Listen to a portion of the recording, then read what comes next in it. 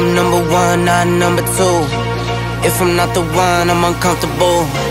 See the competition I've been running through. Leveled up, I only see him in my rear view.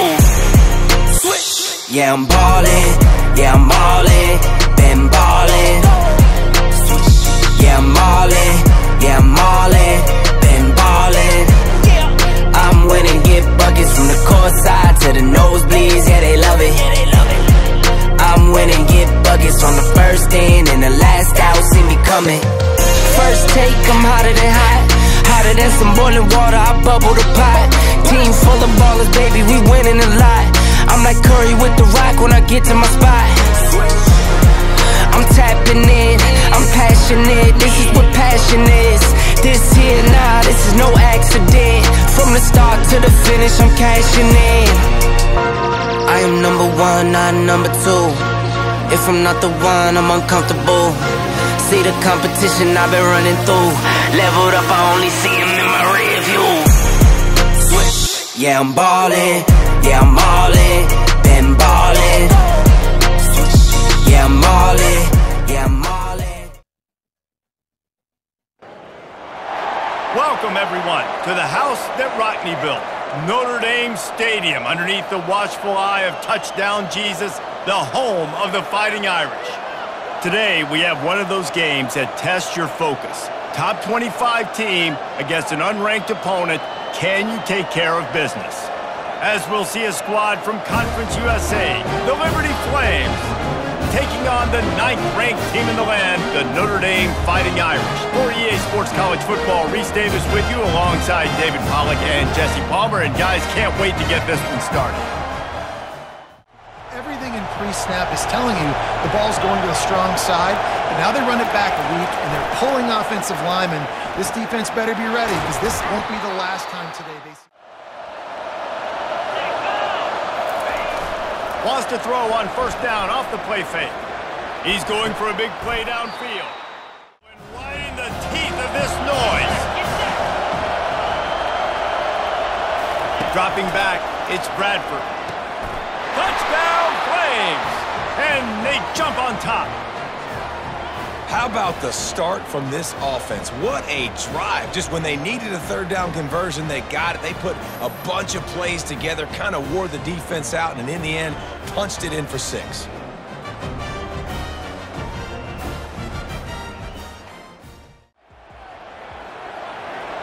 The offense showing motion from the tight end, trying to get a read on the D. Throws to the wideout. It's complete. Oh, and the defense in chase mode, and they finally get him down at the 35. On 3rd and long, you'll have to turn it loose deep. He tries to take the top off, and he makes the catch inside the 20. He will step out of bounds, but not before the big pickup and a first down for this offense.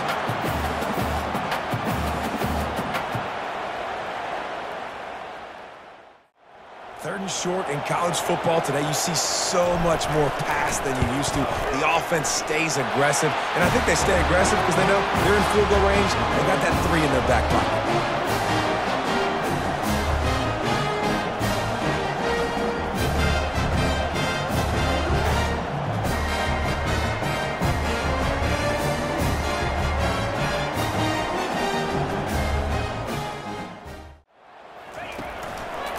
Power football with the run.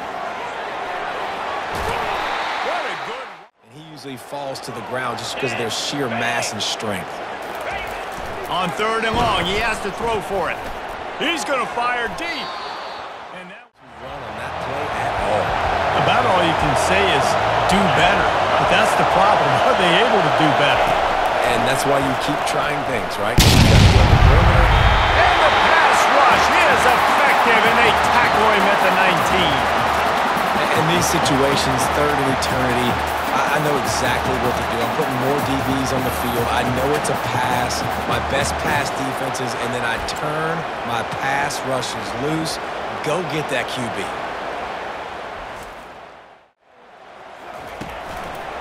They'll leave it with him. Got enough for the first down. At the 20, he's got space. And after gobbling up some serious yardage and showing off tell you, you just can't quantify how much this guy has meant to his offense running the football. Leads the nation in rushing yards. He's the guy with the target on his back. Every time they take the field, the defense knows who they have to stop, and still, this guy churns out big runs. If you go to that locker room with a lead, they have a chance to do it here. They'll run it on 1st and goal. And he takes it in for the score. Touchdown, Fighting Irish! That is exactly what you want from your offense. Late in the half, you want to execute and then punch it in physically on the ground. Take the lead going into the half. Take all the momentum. Nice execution of the drive by that offense.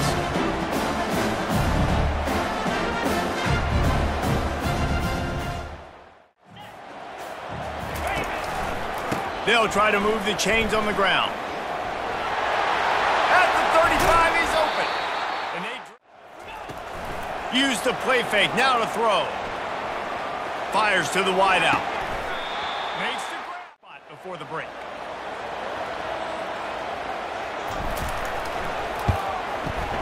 It's good.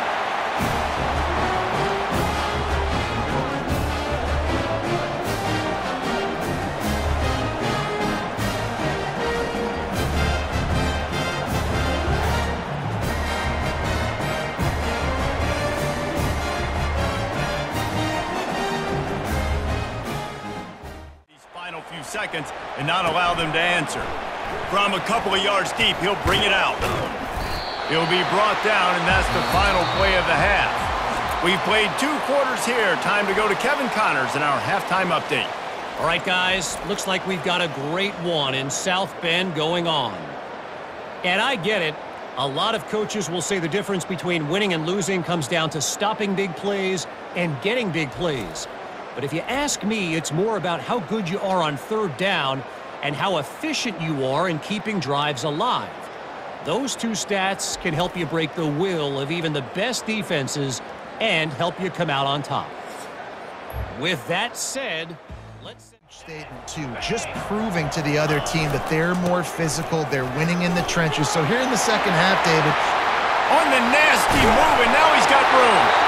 And he gets it to the 45-yard line, and that'll be a 1st down. Yeah, defensive.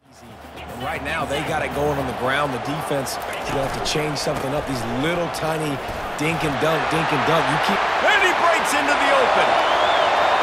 The tag. Touchdown, Irish. And once he found open space, the band might as well start playing. This coaching staff was trying to identify playmakers on offense early this year. How about the start of the season this guy's had? Scored in their first game. He scored early in this one. Defenses up to this point don't have any answers for this guy.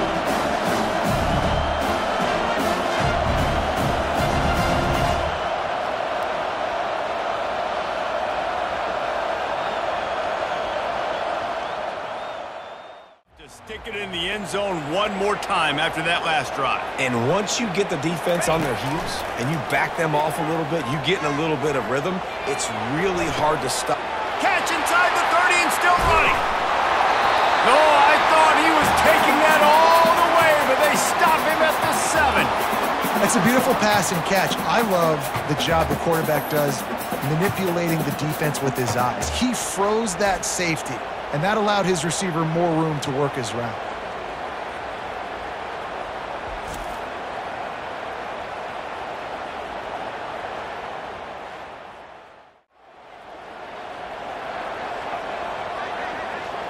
Quarterback quick pass to the receiver. Touchdown, Notre Dame! And they made it to the house when they found that 6 points waiting on them. And you're really starting to see the chemistry that this guy is developing with his quarterback. They hooked up for a touchdown in the first game. They do it again here.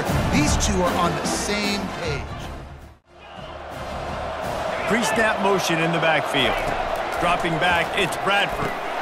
He's got his man. And they'll get it to the 39-yard line, and they'll move the chains. Man down on the play as the officials take a break to let him be checked out. But they can't do anything about it if you got dudes up front winning one-on-one. On 3rd and long, try to convert through the air. And that pass picked off. takes it the other way. And he's wrapped up after a solid return on the pick. Man, that is how you get it done as a defense when you're playing cover one. Like, you got the middle of the field safety, but everybody else is manning up. Nice job running with this guy, seeing the football, breaking on it, making the interception, making the big play for this defense.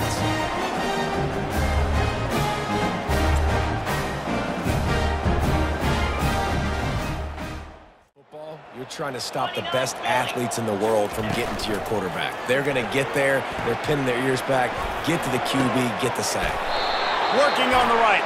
And he's brought down, but a flag is also down.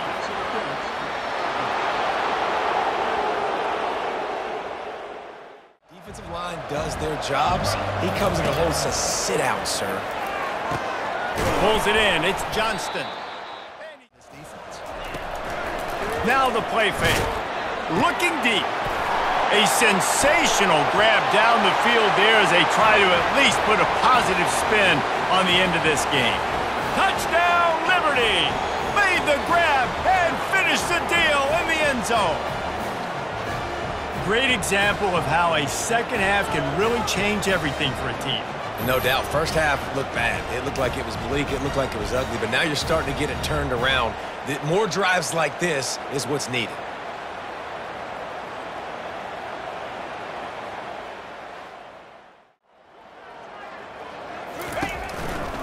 They're going to test the right side with this one. Got the first down and more. And excellent vision. On 3rd and long, trying to have a big completion. He'll take a shot. And they can't. It's a nice gain, but I don't know if it's worth the seconds they're losing on the game clock. In this type of situation, you got to be throwing at... And the pass hits, picked off. And they'll close in on him after a good return on the interception.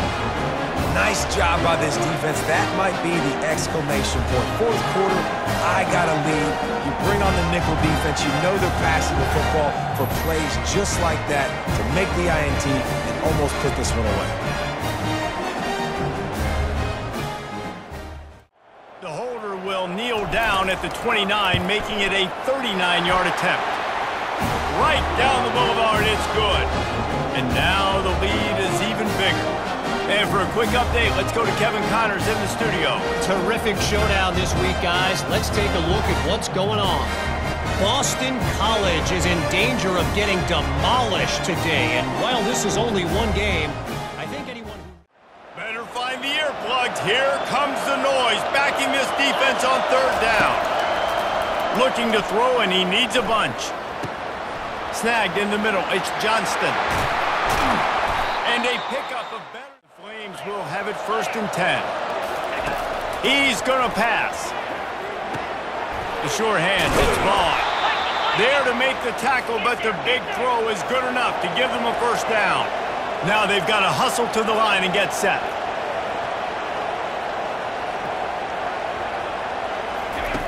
Wants to throw on 1st down. And this sophomore in for it on 4th down. He'll try to throw and pick up the 1st down. Looking for the end zone. Can't complete. To the ground. He's got it again. And the final play is just a short gain, and we're at the end of the game. Guys, this is a really good win for this ball club as they put together consecutive victories. And this season, that's what you got to do. You got to put together good weeks, build on each other, build that momentum, continue to grow as the season goes along. Yeah, David, it's all about building confidence, and it's really important for these players to go out, work hard in practice, and see that hard work really pay itself off on game day. This is a team that's really starting to believe in itself. That's going to do it for us. For Jesse Palmer, David Pollack, our entire broadcast team, I'm Reese Davis. This has been another presentation of EA Sports College Football.